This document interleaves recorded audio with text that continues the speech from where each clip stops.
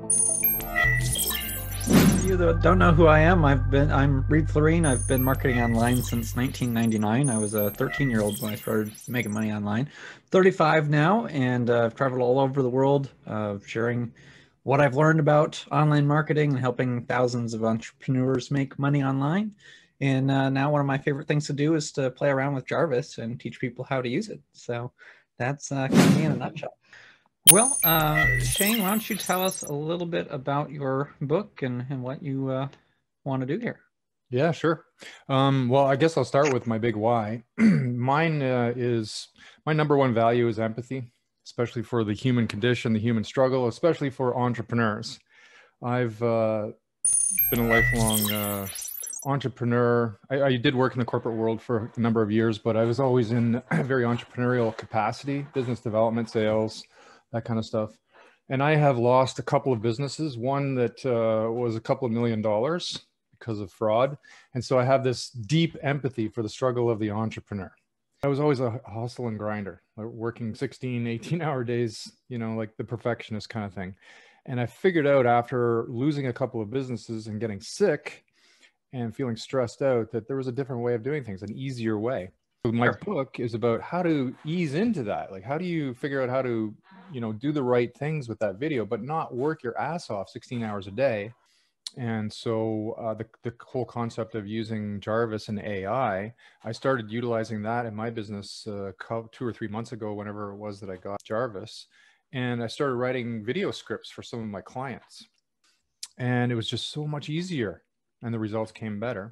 And so I'm kind of using that concept of creating demand by helping people out by creating these videos with an AI script writer to help you, and then pixeling them to retarget them for offers. Definitely. It sounds like it's aimed at people that have been following the Gary Vee or Grant Cardone model of work, work, work, work, work.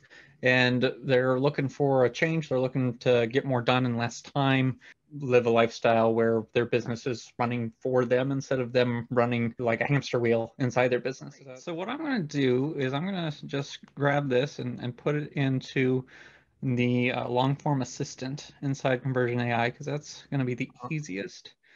So write a book called Hustle Without the Grind. And I'll grab your subtitle too. It's amazing you're doing this, because you know what? It seems like it should be obvious. I've never done that. Taken that title and subtitle and put it in the long form. Well, we'll see what it does. So, um,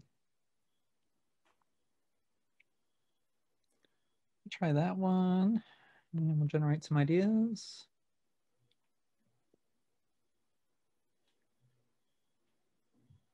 Do you like any of those? I'm just taking a quick look here. I think the third one probably is the best. That was the one I liked the most too. Yeah. So good choice. Now I know you have some other stuff in here. You have Put it there. okay. I'll copy that. And we'll put that in there. I'm going to get rid of the attention, interest, desire, action aspect, because I don't think we'll need that.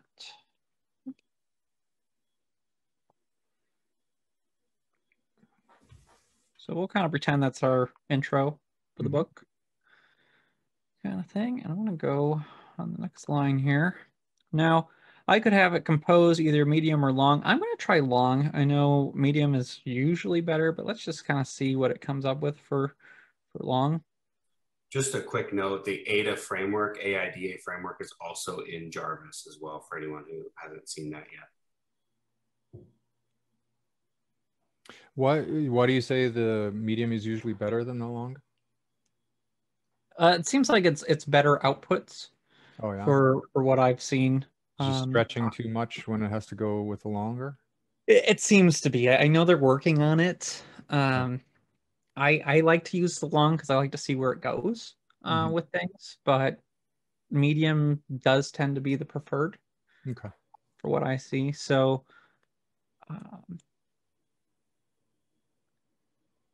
Like that kind of did a little bit more of what was up above, I feel. So I'm going to just get rid of that because I don't think it's knowledge database, but it's probably not really specific to my method. Correct. So let's go into power mode. And this is where you can access all the different frameworks inside Conversion AI. So like the ADA and problem agitate solution, we could have accessed this way as well. So we could try sentence expander. And let's try, just out of curiosity, you don't need British. So let's just pretend that's, one you liked. Now I could compose, and that could continue writing.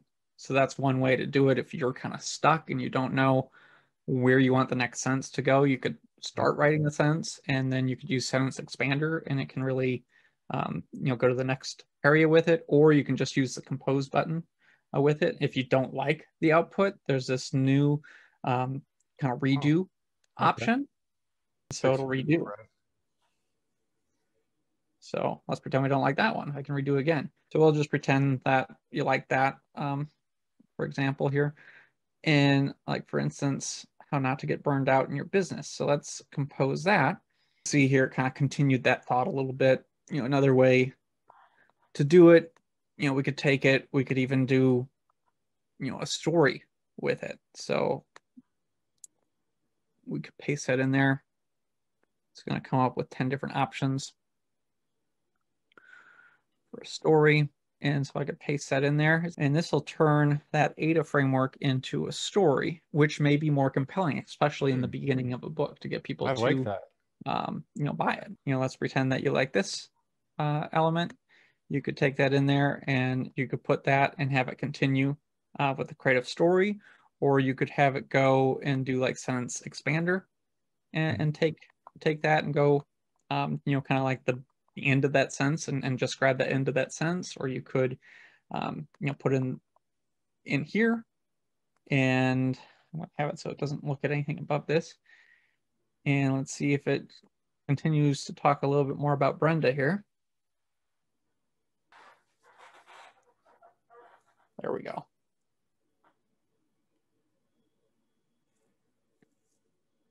So that's one way to kind of go in and out and change things around, real quick. Yeah, I like that. Yes. Great. So the working title of my book is The Awesome Leader Framework, with a subtitle of Unlocking the Art, Science, and Common Sense of Leadership Without Ever Being a Boss Hole. Now, I'll tell you, Jarvis doesn't like boss hole. They think it's a little salty language. So I've been doing bad boss because I was thinking I was just going to find and replace later in the manuscript. What else do we have there? Keywords. I don't know. I was leadership skills is one I've been playing with, but I don't know if it's needed. Go ahead. And then tone. Oh, we don't need tone yet. So I came up with those two from one of your videos, Reed, on how to figure out your tone. Awesome. Awesome. That's a fun tool. Yeah. We'll see if it comes up with anything here. So this one's kind of similar to what you had before. So I'll do that and we'll generate ideas. Yeah, the bottom one probably is what I would go for. I tend to go for that bottom one every time myself too. So I don't know why that one's always the best, but it just seems to be. I'm gonna try just awesome, authentic, work, speak, embrace. So we need an O. So let's just pretend, that was part of your outline. Let's go into power mode. And let's try the sentence expander again, because that might give us some stuff. Awesome leaders. I'm just going to do awesome leaders. Authentic. Let's just pretend. Yep. We like that one. I'm actually going to hit Control Z just to see. Nope, it won't do it. Okay. I was hopeful. So I guess make sure you Control A and Control C whenever you go in and out, because there seems to be a bug right now. So what I'm going to do, I'm going to exit that just for now, and we'll compose and see if that continues on. Do you all, like everyone who's written a book, do you all write in Jarvis entirely in that long form editor, or do you move it out into other documents and move chapters out, or is it all done in there?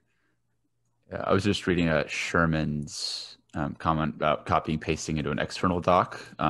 That's generally how I'll work with it. I'll kind of do like a section or a paragraph in here and kind of work through the ideas, but then like just get it out into another doc. Give me a transcript. So I've taken the transcript, but it's quite long, obviously, and lots of ums, and you know, so I need to really condense it down. And I was thinking initially that I might use something like, you know, that website TLDR, whatever it is, too long didn't read, but it doesn't like transcripts. So this is an app called WordTune, and they have a thing where it will condense either PDFs or links. And so I just put in a link here. I'm going to hit start. What it's going to do is it's going to read that document, and you could do this with a transcript even. And it's going to pull out what it thinks is interesting and kind of write it in its own way. So you could like copy that all, or you could export it, and you could do that in sections. And that's one way to you know, quickly summarize a very lengthy document. Another thing that you could do, so I'm going to paste this in text summarizer. This lets you do up to 600 characters, so it'll probably give us a short sentence. It's usually what it does, but that is one way to summarize bits and pieces of something. Another thing is another thing you could do is, let's say that there's elements of your transcript that you want to improve and make a little bit more interesting. I would highlight it, and then I would use like the explain it to a fifth grader, or fix grammar, or rephrase. And sometimes I will use them in conjunction. So like I just changed that one, and then I could highlight again. And let's say that I want to rephrase that. And so there's going to change the phrasing of it. You know, let's say you're talking like I just said a second ago. It could fix that with the fixed grammar. I think you just solved my biggest problem right there. Awesome.